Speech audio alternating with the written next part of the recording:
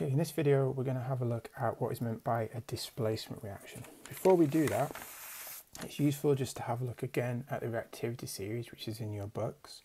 And you see the reactivity series is a list of elements, most of which are metals with the exception of carbon and hydrogen, starting with the most reactive at the top and working our way down to the least reactive at the bottom. And this list has been put together based on observations of reactions of these elements, as you saw in one of the previous sessions with water, and we can then use the observations to decide which of these elements is the most reactive, working our way down the list.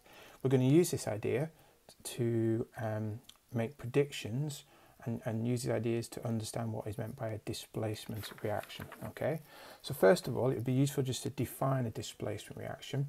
A displacement reaction is defined in this way. It's when a more reactive element displaces, pushes out a less reactive element from its compound. Probably the best way to illustrate this is to use an example. So let me just put this in front of you. This is taken from your books. If you find this in your books, you can complete this in there as well.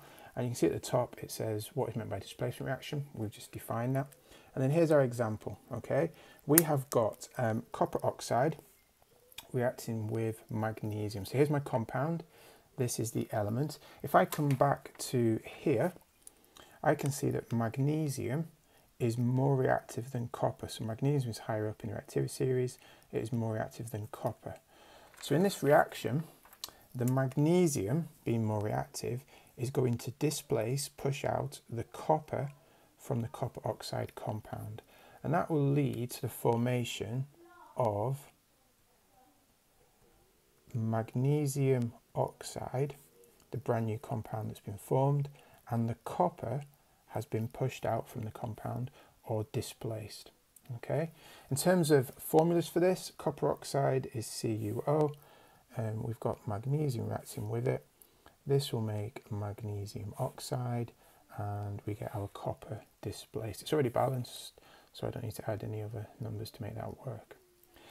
If we have a look at the alternative to this, so if we had the copper with the magnesium oxide, then this reaction wouldn't work. Why not? Because the copper is less reactive, the magnesium is more reactive. The magnesium's already got the oxygen, it's already a compound with the oxygen. Therefore, the copper cannot displace, push out the magnesium from this compound.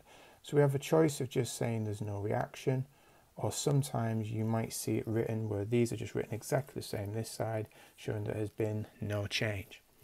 In your notes, underneath each of these two reactions, it's asking you to explain these so that you can understand why this reaction has worked and this reaction hasn't worked.